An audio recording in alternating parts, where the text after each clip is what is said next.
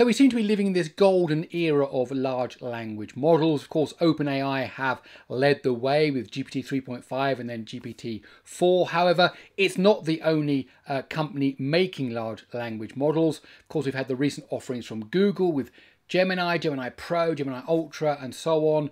I've done a video recently about Mistral. And now Anthropic have released their latest version of their Claude large language model. This is Claude 3. It comes in 3 different sizes. If you want to get access to the biggest one, you need to pay the Pro subscription, which I've done. And so I'm going to take it for a test spin, as I've done in many other videos, to see how it compares. So if you want to find out more, please let me explain.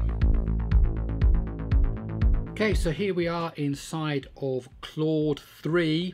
Now notice here you can pick different LLMs here. Opus is the one you get if you subscribe to the Pro model, which I've done. This is the one you get for free, but when I tried it, it was overloaded. So back to how it was in the days of GPT, remember 3.5, you couldn't get access to it, so I couldn't. That's why I went for the Pro one, and here are the previous models as well. And what we're going to do, as we normally do, is we're going to ask it some quick questions and see how well it does. This first question is about a basketball tournament. I give it some information, and I'm going to ask it which team won the overall basket tournament, and it says, so it's going through it here, and so Tigers got 6 points, the running Cardinals got 3 points, the Hoop Kings got 0 points, therefore the Tigers won the tournament with a total of 6. That is correct. That is the correct answer. So far that's good. Just to say that other LLMs like ChatGPT and Mistral get all these right as well. So we're really seeing how well they compare to the others. If it takes 3 hours for 3 towels to dry, how long does it take for 9 towels to dry? And so it's saying, let's have a look at it. 3 towels, so therefore drying time for 9 towels is 9 hours. That is not right at all.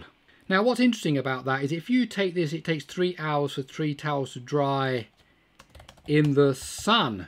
How long does it take now 9 towels to dry? I wonder if that gives us a different answer. Okay, that's interesting. So here it's saying that it's 1 hour times 9 is 9 hours. But therefore it says, therefore it will take 3 hours for 9 towels to dry in the sun. So it takes 3 hours for 3 towels to dry under the same conditions. So it's having a better stab at it there. So let's move on. Let's ask it a question about, there's some objects on a shelf. What colour is the bowl? The answer we're expecting is ocean blue. According to the description, on the shelf, ocean blue is the colour. That is correct. Now, here's one of my favourite questions. We ask it about some movies, and we've had different answers from different LLMs. In one sense, there's not really a right or a wrong answer.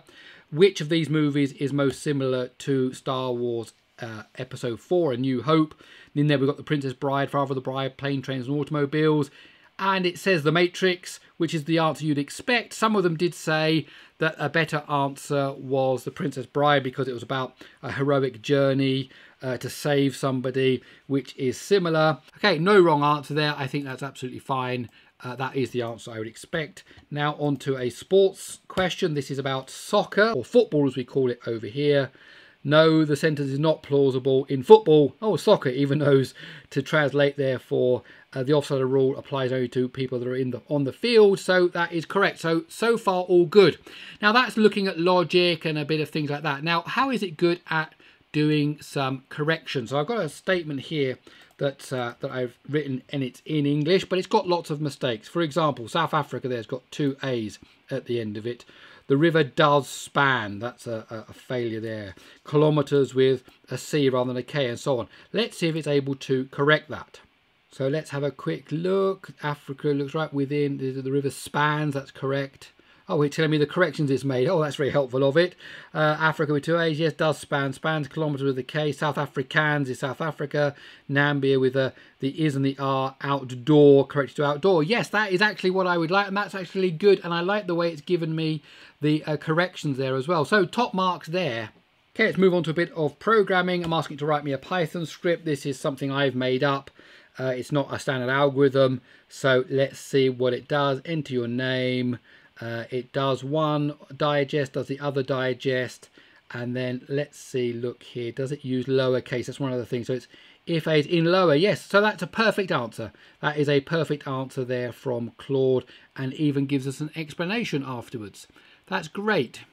Now my next question is to see if you can write some C code that can parse and evaluate a mathematical expression like this. The other LLMs give the answer by using the shunting yard algorithm, and I've got some videos here about the shunting yard algorithm. Let's see what Claude says to us. Stack-based approach, that's correct. Yep, seems to be developing a shunting yard algorithm here just from reading the code. Well, let's go ahead and try that. Let's go ahead and try it and see what happens. Let's go ahead and try and compile it. It compiles. Let's run it.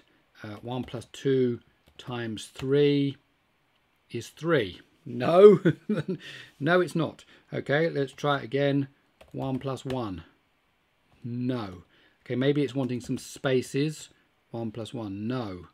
Okay, so the code it created didn't actually work. That's a shame. So obviously we might be able to go back into Claude and say it doesn't work. Can you fix this, please? But first time round here, it doesn't work. Okay, let's try it with another programming question. This time I'm trying to find a bug. There is an overflow bug in this code. I've asked all these questions of the other LLMs, Mistral and ChatGPT. So let's see what it says. It's talking about the integers, long. Let's see the code it produces. This is the important thing. Some, long, num1. Okay, and what's it doing? It's casting the first one to num1 to start with. Yep, that will fix the problem. That will do it. And it's also using a double there, so it's split out the line there. Okay, so it's fixed that one. I think that can that's good. Now another problem is that I've got for a bug hunting here is I've got a CRC 32-bit of code. I've added in this extra line here, I is equal to I plus 1. You don't need that. Let's see if it's able to fix that for us. Okay, so it did say at the very beginning here, the issue of the code is that the loop variable I is being incremented twice. That's correct.